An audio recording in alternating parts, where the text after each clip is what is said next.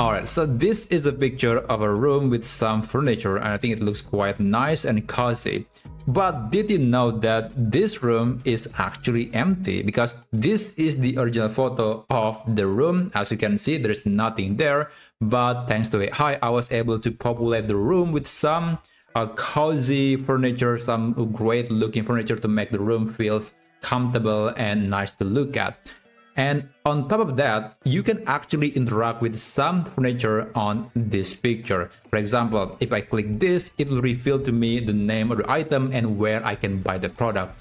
So basically, you can use AI to give you some interior design inspiration, and not only that, it will actually point to you where you can buy the item. So in this video, I'm going to show exactly how you can achieve that effect using only Perplexity AI. So let's go to perplexity.ai and then you can log in with your account. And now I'm going to be using this AI prompt. So this is the prompt that I will use, but don't worry, you don't have to type the prompt manually because I'm going to leave the full prompt in the video description.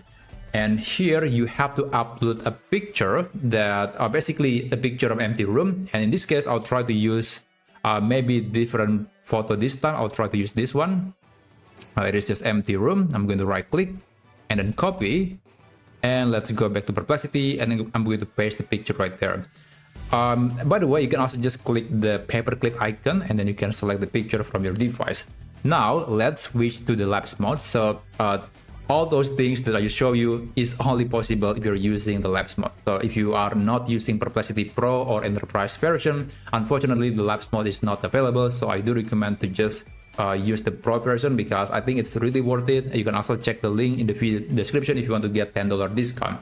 Now, after that, you can send a message and just wait for Perplexity to generate or to do research based on the room, based on the prompt that you have provided, and it will generate this basically interactive page that allows you to click on any furniture and then you can learn more about the product that I just recommend for that room. So I guess I'll just be back when it is done. Okay, after about 10 minutes, this is the result. I'm going to click view full screen and just wait for it for Perplexity Labs to open the page. Now, this is the result. As you can see, you can click on any of these elements and it will reveal the product name and where you can buy it. And by the way, this one looks a bit different than my previous example. It showcased me the price and also some layout tips based on the room, which is always nice. But let's see if the product recommendation is on the spot. So overall, the design looks nice, but let's see if the product is actually something that we can buy. I'm going to click this.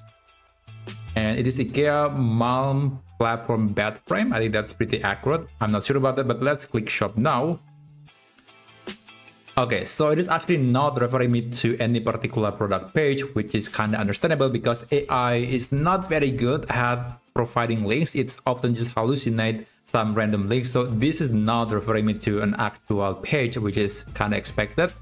And also, based on my testing, it is not always giving you the hotspot, which is this point.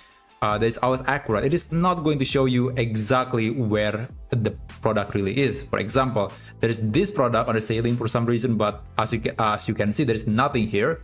And let's say there is this button, there's this interactive hotspot. If I open it, it tells me that it is IKEA photo table lamp.